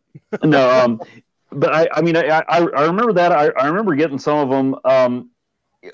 Honestly, a lot of times I had it in my head that the adaptations were just kind of like extra and unnecessary, and that goes in comics. Although I do have like a huge stack of Peter David novelizations of comic movies because I mean it's Peter David. There's always going to be something extra, but a lot of times I just was like, okay, if I've seen it in the movie or the TV show, I don't need it in a comic or book form. Like I like stuff that adds to it, not necessarily retells it. But that's not the feeling I got with this. This was something that I would have been interested in, and I'd still like to track down the actual issues and go through it. I mean, just the stuff that I looked at, I'm like, well, this this feels like it added a dimension to it, But usually I'm not as interested. Like I remember watching Zack Snyder's Watchmen, and I'm like, okay, well, he proved that Watchmen could be filmed. Now what? I mean, it wasn't like it wasn't bad, but I'm like, what did it add? What did I get out of seeing this as a motion picture? It was such a faithful adaptation. It was like the adaptation of the remake of Psycho from the 90s. Oh, the shot for shot. Yeah, and it's like okay, well, I've seen Psycho, right? Okay, so I've seen this already. Yeah, so I've seen Psycho. Well, so not a big attraction for me, but this seemed like something special. Well, yeah, and back then, George is so new. That's kind of the impression that I get is like, okay, it's a movie adaptation. They're not going to throw anybody that's a big name on something like that. They're just going to throw whoever they could get to do some of the work. And I don't know if that's what's going on here. I don't think George has made obviously that big of a name of himself at this time to where a lot of people were scrambling to get the Logan's Run adaptation just because his name was on it. Yeah, he had started, I just looked this up when we were talking about it. He started as an assistant to Rich Buckler, another artist, like I think 3 years before this came out.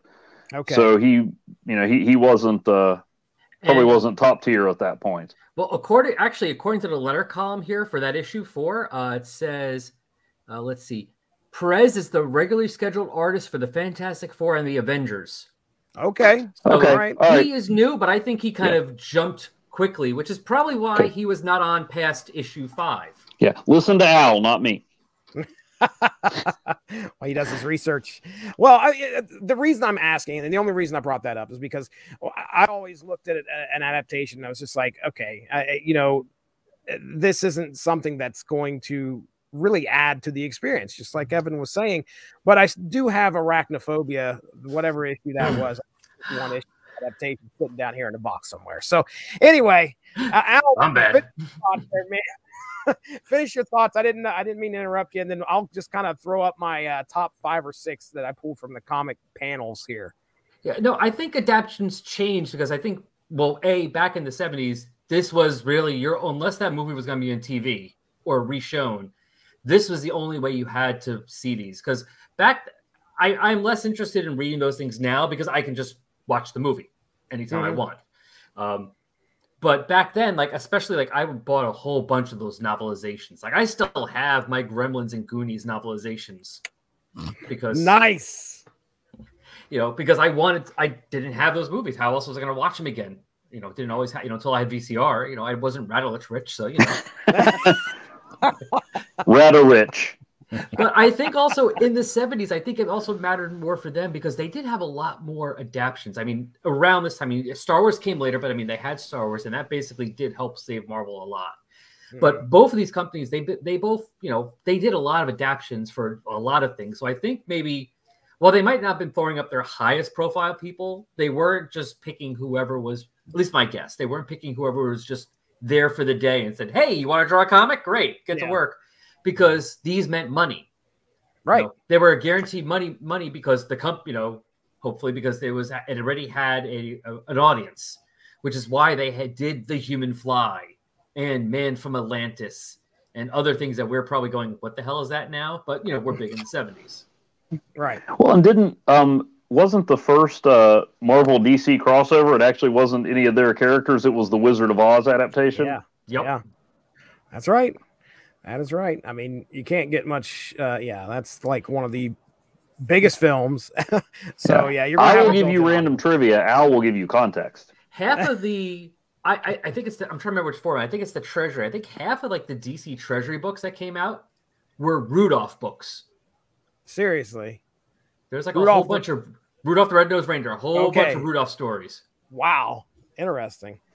Made. Kids bought, hey, what kid didn't love, especially in the 70s, didn't love Rudolph? That's right. There you go. Well, all right. I'm going to go ahead. I'm going to throw up, my top few moments from the comics here real quick. And I'll do my best to I know this is an audio medium, so I'm going to do my best to kind of describe what happens here.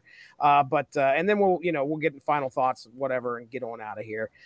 So here we go. This is, I'm going chronologically, I believe, in order here.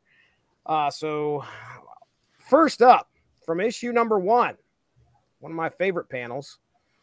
I don't know if you guys can see this yet or not. Mark, there we go. One of my favorite panels is Logan pointing at a baby and calling it an idiot. That was handled better in the movie. Not in the movie. Hey, open your eyes, idiots. Yes. What is it with you and babies in comics? Last one we did, you were talking about Carnage throwing a baby out a window. I forgot all about that. That's right. I didn't. All right. I think this is dude, Al, you mentioned Tinder. Okay. That is exactly what went through my mind when I saw this panel. You know, he's just clicking, and all of a sudden, this lady's like, "Hey, you're perfect. All right." It's a very prophetic movie. I'm impressed actually with some things about it. Very, very, very on point. And I think that happened in issue 1, I believe. And then I chose this. I want to zoom out a little bit on this. This is the final page, I think, of issue 2. Because it's either I think this is issue 2, where Francis kills the unfortunate lady that Logan and Jessica helped out. And I just want to, the only reason I chose this was because this was some art right here. This final page, and I don't think, I'm trying to think if we got any other full page splashes in this series. Off the top of my head, I can't think of any, but this is the first one where I was like, look at that. That is some great art. Upside down, like, killed woman there looks pretty impressive. That's right. That is a well done piece of business. Yes, and Francis is radioing things in, and Francis has a lot of conflict here. I mean, you look at just in the movie and in the comic, Francis is good friends with Logan, and I we didn't really touch on him a whole lot, but he's obviously conflicted. He's got this guy who's like, now he's become a runner. I've got to chase my best friend. Even gives him a chance later on down the line. But anyway, as you can see, Francis has killed this poor lady because she's a runner. Look at all the detail in the background on there too. I mean, he didn't just like, okay, I've got Francis, I've got the dead lady, job's done. Right. Yeah. I mean, this is, again, I will say that the one thing, and you'll hear me throughout this whole George Perez tribute week we're doing with Super Blog Team Up, you will hear me mention George doing hair. And when you look at hair, in this one, I mean, this is definitely not as defined as Scarlet Witch in the Avengers in the 90s. Look at her hair in that. And George just continues to get better and better and provide just that much more exponential detail to things. So anyway, beautiful page here. And then I chose this. Now, Al, you touched on this, and this is what I wanted to talk about as well. The impression I got, now, granted, I could be wrong, but definitely when you compare this to what happened in the movie, Logan alerts the Sandman, and this is like it's very intentional in the movie. Like, he is wanting to make sure that they come in there and wreck stuff up on Jessica's partners in crime when they're running. So it's at that point you're like, oh man, he's still a bad dude. What's he doing this for? In the comic, it's a bit different. And I noticed the only reason I thought that it's different is because they are immediately threatening him. In the movie, he's not. They're just opening up a door, and he's like, oop, he flips his little thing and bringing the Sandman in. In this one, he's got weapons pointed at him, and he's thinking that they're both in danger. I took it like, okay, he intends to like protect himself and Jessica from getting hurt, and that's why he brings in the Sandman. But yeah, just this one tiny little panel right here on the left-hand side where his finger just kind of flips the switch. But Al, did you have anything you wanted to add to that? Or that's the only thing I wanted to say about that particular panel. No, that's it. I'm trying to remember where I saw it, but they do make it here like it's an accident as opposed to the intentional. And I did like the intentional, because it makes, you can see it's not so much the quick change, like right away, like, okay, now I'm a good guy because I'm the leader of the movie. Yeah. It was kind of, more of a gradual thing. He's still trying to complete the mission. I mean, it's all about him. I mean, that's even what he whines about in the movie. He said, yeah, I kill people, but now it's me. And now it matters. Yeah, right. What a jerk. Oh, Mark Radulich, there you go, buddy. I want to sculpt you. Yes. Can we get boxes like Galactus's Herald? There is a Marvel character called Box. I'm sure. That is right. And where is he from? I'm curious, Evan. He's from Alpha Flight. Thank you very much. I'm so glad we got to work that in here on something that Chris Bailey is a part of. Bailey just woke up in the middle of the night and startled his wife. Like someone mentioned Alpha Flight. All right. And oh yeah. Okay. So here we go. Oh, God, this spoke to me. Way more violent than what we get in the movie. Now, granted, the fight between Francis and Logan is violent in the movie, but you know, it's definitely not John Wick levels of fight choreography. Yeah, I was like, wait, is he allergic to flagpoles? Is that why it killed him? Yeah, that is my favorite cover of this entire series. Is him like fighting Francis with the American flagpole. Oh yeah, you know, it looked like he's about to go get all stabby with it. I'm like, that's not what happened in the movie, but that's awesome looking. Yeah. He straight up snaps on Francis, and really, I kind of felt for Francis in the book where I was like, Logan is not letting up, and he kills him. Logan straight up kills him, and his face is just like contorted with rage there, you can see. And I think I'm getting to my final panel, I believe, and I brought this up. I know, Evan, I think you may have put the human vacuum, because that's my favorite panel that you shared from earlier. I thought it sucked. Oh, good one. Wait a minute now. Hang on. Drop that. Okay. I tell you, that's the one thing that was missing, is like because they do a couple of bits where they had like, oh, we have to call in the cleanup crew. I wanted to see the human vacuum. Oh, right. It was, man, it's disturbing. What both of those in the comic and in the movie, both of those situations are very disturbing. The one in the movie kind of really got me, because you know, the person's body just kind of melts into this I goo. know the bit you're about to do, but if you're gonna insist on doing this bit, Jesse Starcher, at least blow the picture up so everyone can see it. Oh, you want? Okay, well, hold on just a second. Here you go. So yeah, this is my final panel. A little bit bigger. No, wait a second. This is my second to last. Okay. So this is the old man and Logan and Jessica making their way back to the city. I guess I don't think it actually has a name. It's just called the city. Yeah. But yeah, as you can see, Logan, all the cats, at least I'll say all of them, at least 5 or 6 of them are there with the group. And my specific commentary on this is that there is absolutely no way that you can walk knee high in water with that many cats that calmly.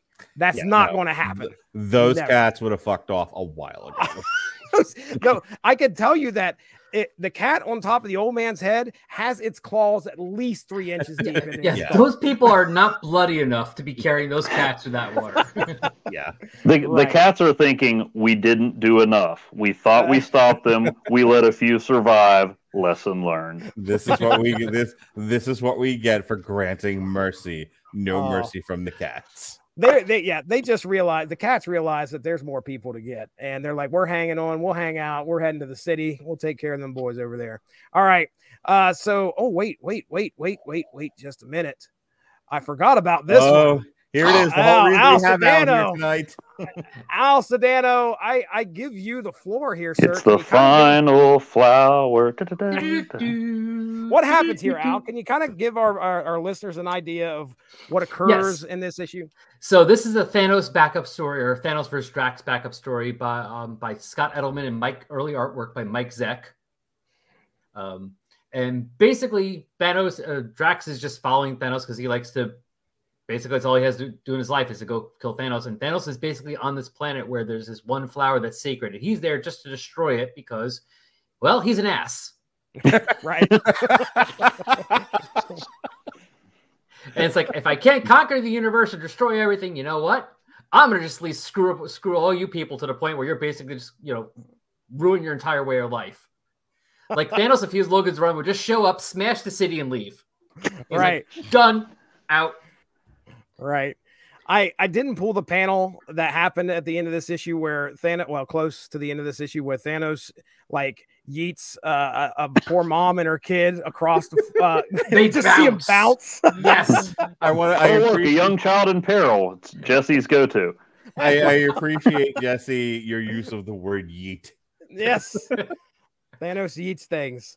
And then, okay, well, here's our final issue, a little snippet that I grabbed.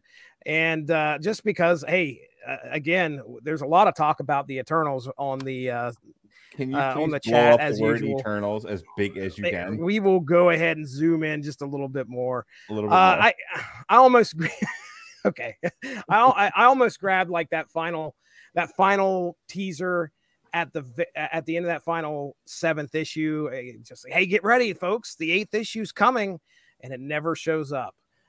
Is that the one where Logan goes back in time to an undisclosed location in Canada and has his skeleton laced with adamantium? That old man Logan run. No, that's the Logan from an alternate reality. Oh, my bad. Actually, that apparently is the plot of Logan's search. He goes to alternate realities and meets aliens. Love now, next to the word Eternals, I'm going to need you to put a middle finger. Thank you. Okay. All right. Yeah. Boy, these inside jokes. But no, like, you know, this was a lot of fun. This comic was a lot of fun to read. Like I said, I really enjoyed. I enjoyed the concept of what occurred in Logan's run, and the fact that we were just kind of thrown into this world, and the comic itself. You know, seeing this early George Perez work is just, you know, it's if you can get your hands on it, definitely try to do so. It's something to, because they're not going to reprint this, at least because of licensing and all that. So you're probably going to be set back quite a bit of money. Actually, I saw some prices on eBay there earlier. Not too expensive. It didn't seem like it was too expensive. Isn't the Thanos issue the most expensive one? Probably. Jesse, you know, if you're out there fondling people's junk, you might find these. The people don't know the value of them. Trust me, there was an auction immediately after we talked about this during this show within 50 miles of my house that had like 7 Logan's Run issues. And guess what? It was online, and sure enough, they were in the hundreds by the time we had like 3 or 4 days left in the auction. So I knew I had no chance at them. People were really wanting to get their hands on that series, but and I didn't even check to see if that Thanos issue was in there. I was going to say, not even just because of the Thanos thing, just when you think about how, you know, it's an MGM property, but it's a Marvel publishing thing, right? You know, you're right. These are never going to be reprinted, so they really are like the very definition of a collector's item. Exactly. There's only a few of them, so it's not like there's like, you know, like the old Star Wars series from Marvel where there's 107 issues and annuals and minis. There's 7. That's it. And then you're done. And it's kind of too bad. I mean, I would have liked to have seen where they went with this, especially since it seemed like they probably, since unlike Star Wars, they didn't have to kind of like tread water between movies. They could have actually done something with this property. They could have done something. I think Logan would have ended up in the New Warriors with Safe Space and Snowflake. Actually, he almost could have. Hey, Chris Bailey, thanks for coming up with Superblog Team Up. We're going to talk about everything you hate. There's actually talk in the letter columns. People are saying that the history they give for the original Guardians of the Galaxy, this history kind of work, like the Logan's Run could actually work in their history of like what they said about the 22nd, 23rd centuries. And they were even asking people, it's like, well, the other ones like Planet of the Apes doesn't work here, but like, would you want to see this part of Marvel continuity? I mean, Conan is. Yeah. Right. Conan is now, and he was back then too. Conan was part of Marvel history. You put that out in the universe. I'm going to laugh if Logan ends up in Guardians of the Galaxy 3. Well, wasn't War of the Worlds sort of part of the Guardians of the Galaxy history at one point? Like, because Killraven? Yeah.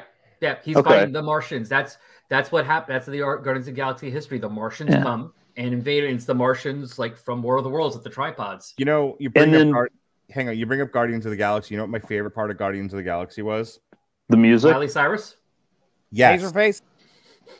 Yes, the music.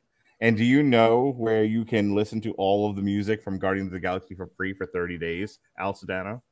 Oh no! Well, tell me. I will.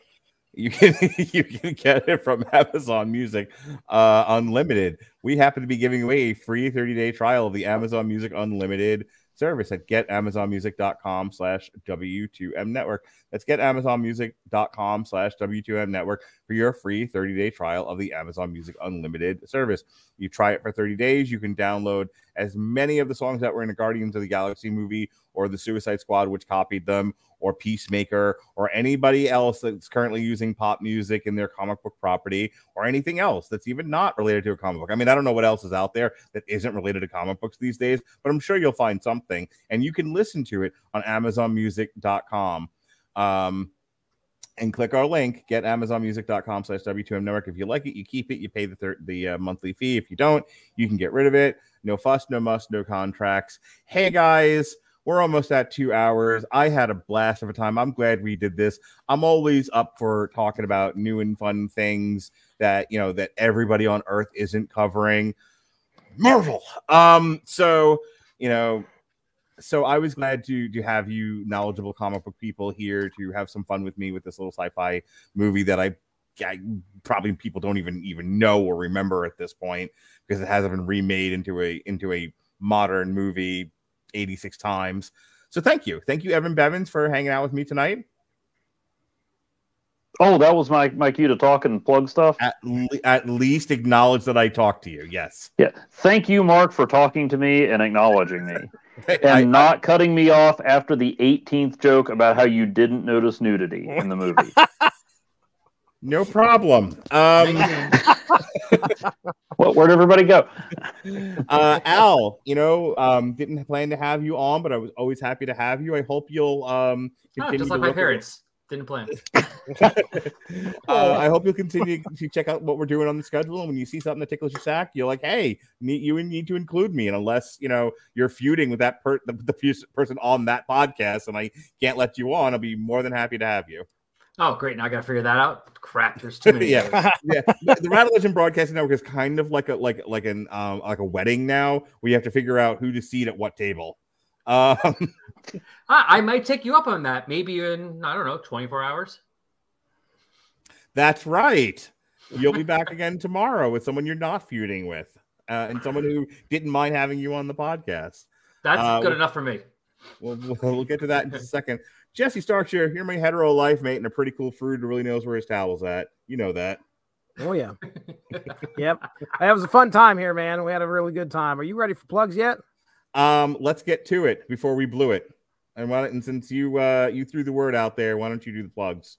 All right. Well, hey, you know, ladies and gentlemen, check out the Super Blog Team Up. My goodness, we have all sorts of things coming at you for the Super Blog Team Up in regards to George Perez. As a matter of fact, I have a listing here somewhere that I'm going to find that has all of the contributors. And I will find that. Many of them are included in the description of this podcast that I stole from your Brave and the Bold podcast. I love it. I love it. So Mark's already got us covered there. Just, hey, go to Twitter, type in hashtag SBTU or Super Blog Team Up. Go to Google, do the same thing. You're probably going to be able to find us pretty easily there. And everybody who's, you know, participating in this has got some great work. Evan's, you know, participating in it. I've got my own show going on here. So I know that everybody else has got some great stuff to say / write. So please, absolutely 100% check that out. And, you know, anything else on the Radulich and Broadcasting Network that I'm a part of, including Unspoken Issues, focuses on the 90s comics. Feel free to check that out. And I know for a fact that we are going to be talking about, I just got to get the episode edited. And unfortunately, it's not making it in time to be part of the SBTU. But Dean Compton, Derry Waite, and myself talked about Avengers Squadron Supreme. There was an annual and 2 issues where George Perez came in there and tore things up. So get it. Keep an eye out for that. That's got to get edited. That'll be coming up here probably within the week. A lot of love for George Perez. You know, I can say once again that this is it's heartbreaking what he's going through and what he's had to actually face. But I will say that he's done it with the utmost dignity and the amount of heartfelt appreciation for his work, and the words that are going to be said about this man will not only they're just going to continue on for the rest of our lifetime. And it's good that I'm glad that he gave everybody the opportunity to appreciate him while he is still here, and that we have had the opportunity to do this super blog team up and come together with, our friends who've read George and enjoyed his work and talk about it. So, it's been a pleasure to sit down here with you guys tonight and talk about some of his really early work, which, again, I would have never even gave it a second thought, other than to actually have the chance to sit down and talk with you guys and talk about his legacy. So that's all I want to say, Mark. Al Sedano of the Resurrections, Warlock, and Thanos podcast. Tell them about the Resurrections, Warlock, and Thanos podcast that you talk about, Warlock and Thanos podcast. Yep. So, yeah, it's a podcast about the Marvel characters Adam Warlock and Thanos, and it's right there in the name. I mean, I'm not sure what people are confused about. It's right there. So go to Twitter at Adam Thanos Pod, or just type in Adam Warlock or Thanos in whatever podcatcher you use. It's going to pop up. Thanks for coming on, Al. Take me home, Evan Bevins baby doll. Well, my blog is asterisk51.blogspot.com. Like I said, for the Super Blog team up, I'll be talking about the JLA Avengers and George Perez. And then once I'm suitably, have a safe distance from Perez, I might put some of my own retro art up there. And I like to, touch base on holes in my comic collection that I'm filling, movies that I've watched or bought at Family Dollar, and just about whatever else I can come up with that I think at least somebody else out there might be interested in reading about. Rock on, man. All right, this week was a busy week. We had not one but two Scream reviews. I did the traditional Damn You Hollywood with Ronnie Adams of the Screaming Boy podcast, and Robert Winfrey of 401mania.com. And then Jason Teasley went into business for himself. He had his lovely wife, Amber, and Alexis Hana do a further roundtable discussion of Scream 2022. Both of those shows are now up in the archive. Tomorrow, as Al mentioned, he will be joining myself and Ronnie Adams of the Screaming Boy podcast to talk Hawkeye Season 1. So that'll be up for you. What time's that show? 10 o'clock. Oh, okay. Just checking. Making sure. I wanted to make sure Ronnie heard. Yep. Wah, wah. We'll also have a re-airing of Ozark Season 2. Friday, we'll have a re-airing of Battle Beast, No More Hollywood Endings, to coincide with the release of the new Battle Beast album, Circus of Doom. Whitney Seibold of Critically Acclaimed and IGN will be coming on to talk Nicolas Cage's Mandy with me. And speaking of the Protocol son, Jason Teasley, he wormed his way into a review I was just doing with Jesse. Jesse and I were going to have fun with Anna Kendrick and a sex doll. We were going to talk whoa. You put it that way. What? Phrasing. So we were going to talk some dummy, and Jason Teasley said, "What about me, boss?" And then he watched the show and said, "Why me, boss?" So doesn't matter what he thinks, though. I want to talk about Anna Kendrick and a sex doll. So we're going to be talking the former Quibi show, now currently on the Roku channel, Dummy, and that's going to be Friday night. Yes, Friday night. So we've got Battle Beast, Mandy, and Dummy. And then this Saturday, we'll have a re-airing of Sex and Drugs and Rock and Roll Season 1. Plus, Dan Lasby and I are finally getting together for the first time in 2022. We are not doing any boxing because there's no good boxing to be had that we can cover. But we are, in fact, going to be covering the UFC heavyweight title match between Francis Ngannou and Cyril Gane. The entire main card of the UFC 270 event. So from 10 till 1 or whenever it ends, you'll have me and Dan Lasby doing a live stream. It'll be a lot of fun. We're going to get back into the swing of doing Saturday night live stream for live fights again. I'm trying to encourage him to get DAZN so we can start covering those fights, because apparently there's not a whole lot happening anywhere else. DAZN announced a whole bunch of fights, though, so I'm trying to get some of those covered. The ones that aren't happening in Europe when I'm working. I have the worst timing ever. All right, so that's it. That's our Superblog team up entry. Comic strip, Logan's Run for Al Sedano, for Evan Bevins, for Mr. Essential Jesse Starcher. I'm Mark Radulich. Be well, be safe, and behave.